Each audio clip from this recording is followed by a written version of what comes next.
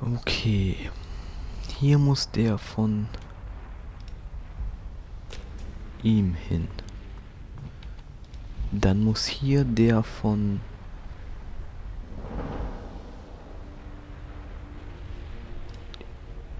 ihm hin. Und ich glaube, hier der von ihm. Und hier der von ihm.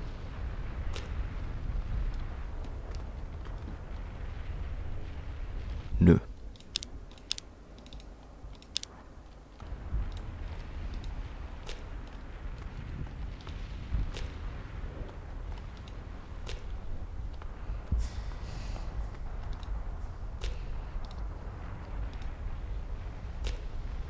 Das ist eine schlechte Idee. Ja, hier kommt der von Ursegor hin. Hier der vom Krieger. Das ist eine schlechte Idee. Hier der vom Priester. Das ist eine schlechte Idee. Und hier dann der von der Bestie.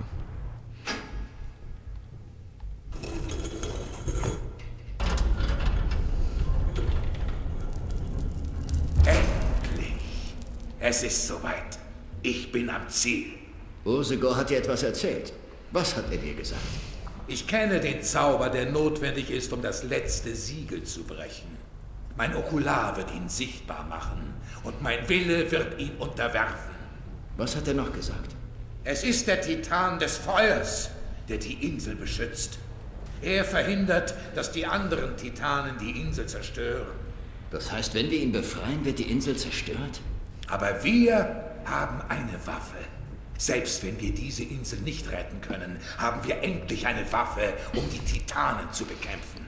Moment mal, du willst die Insel opfern? Hör auf! Du redest von Opfern, während da draußen der Rest der Menschheit vor die Hunde geht. Wach endlich auf! Das Festland ist längst zerstört. Der König ist tot. Wenn wir jetzt nicht kämpfen, wird es bald keine Menschen mehr geben.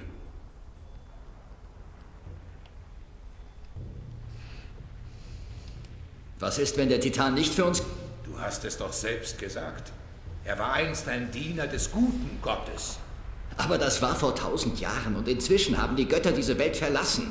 Er wird mich als seinen Herrn anerkennen. Mit ihm als Waffe werde ich die anderen Titanen vernichten und die Welt für die Menschen retten.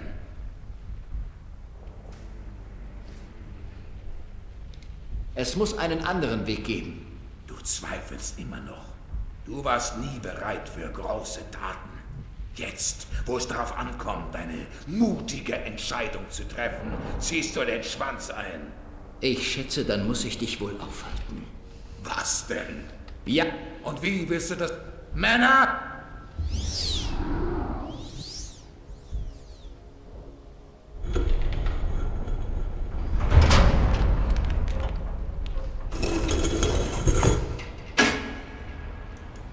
Was dagegen, wenn ich helfe?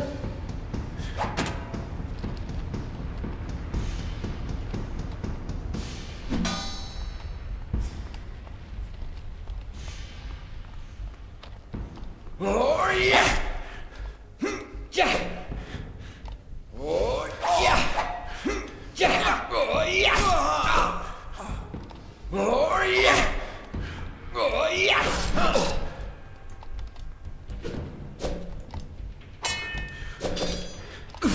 Ja! Oh ja! Nicht sonderlich schwer. Ja. Ich sagte es ja schon, dieser Penner ist vollkommen wahnsinnig. Das ist eine schlechte Idee. So. Nun hast du gefunden, was du gesucht hast. Der Inquisitor kümmert sich um den Titan. Tut er das? Was hat er vor? Der Inquisitor will den Titan kontrollieren. Du bist überrascht. Der Träger des Auges ist ehrgeizig und strebt nach Macht. Du selbst hast ihm den Schlüssel dazu gegeben. Dieser Versuchung kann er nicht widerstehen. Dann können wir nur hoffen, dass sein Plan funktioniert. Er wird scheitern. Niemand ist in der Lage, einen Titan ohne Hilfe der Götter zu kontrollieren. Du hast den Titan doch auch kontrolliert. Das ist lange her und der Einfluss der Götter war stark. Nun, wo die Götter diese Welt verlassen haben, gibt es niemanden, der einem freien Titan befehlen kann. Frei von seinen Fesseln wird er wüten und alles verbrennen, was in seine Nähe kommt. Dann wird die Insel vernichtet und alle werden sterben. Nicht, wenn du den Träger des Auges aufhältst und den Titan zurück in sein Gefängnis zwingst. Noch ist der Titan schwach, und selbst wenn er frei ist, ist er noch lange nicht im Vollbesitz seiner Macht. Doch seine Kräfte wachsen von Stunde zu Stunde. Schon bald wird ihn niemand aufhalten können. Wie kann ich den Inquisitor aufhalten? Der Inquisitor ist nicht wichtig. Es ist der Titan, um den du dich kümmern musst. Was muss ich tun? Nur ein Titanenlord kann den Titan wieder in seine Fesseln zwingen. Ich muss also selbst zu einem...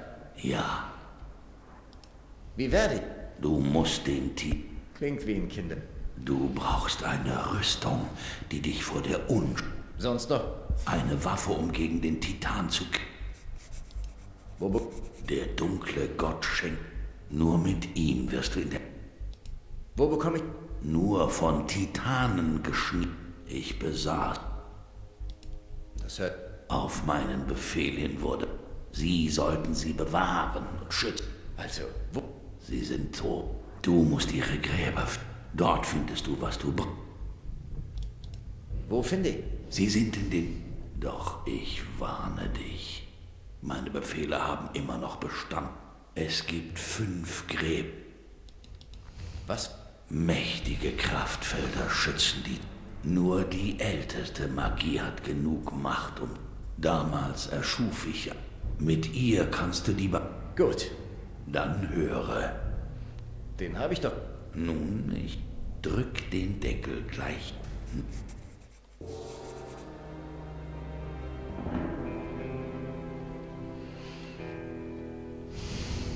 Ja.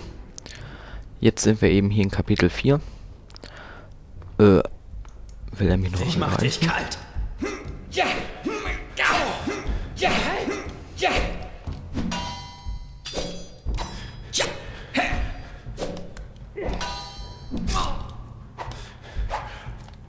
Oh ja! Oh ja! Ja! Ja! So, eins mache ich noch gerade, und zwar diese Rune holen.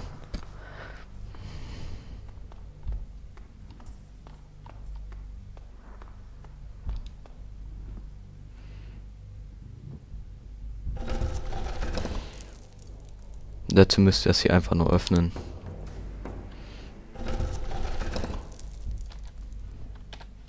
Die Rune lege ich mir doch dann gleich mal. Ach nö.